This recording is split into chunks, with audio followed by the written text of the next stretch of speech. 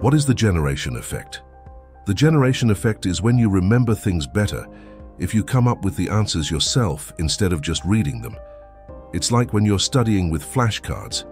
If one side of the card has a question, like what's the capital of California, and you think really hard until you remember Sacramento before flipping the card over to check, you're more likely to remember it next time. This works better than just reading the question and the answer together without trying to think of it first. Let's say you're studying for a science test with flashcards. One card asks, "What do plants breathe in?"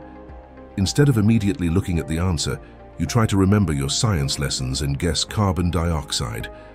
Then you flip the card and see you're right.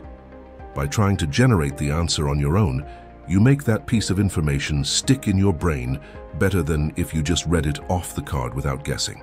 3 main takeaways. 1. Trying to think of an answer on your own helps you remember it better. 2. Using flashcards where you have to recall the answer makes studying more effective. 3. This effect shows the power of active learning. Engaging with the material makes it stick. Subscribe, like, and hit the notification button for more videos on how to stop your brain from making bad decisions.